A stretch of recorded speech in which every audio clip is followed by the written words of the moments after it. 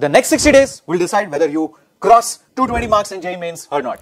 And this is the phase where smart execution will matter more than your hard work. Step 1 is you have to basically focus on the high return, high weightage topics. And the analysis which I made shows that over the past several years, 2/3 of the questions just come from the same set of topics. So don't waste your time trying to cover the entire syllabus at the last moment. Just master those high weightage revision topics. You can find the link in the description or in the screen. Second step is attempting the daily tests on high weightage topics and give timed mock tests on every alternate days, followed by detailed analysis. This phase is all about identifying error patterns, which alone can help you gain 30 to 40 extra marks. Step 3 is avoiding relying only on shortcuts and formulas and making sure your concepts are crystal clear, especially in physics and chemistry where tricky derivations often appear.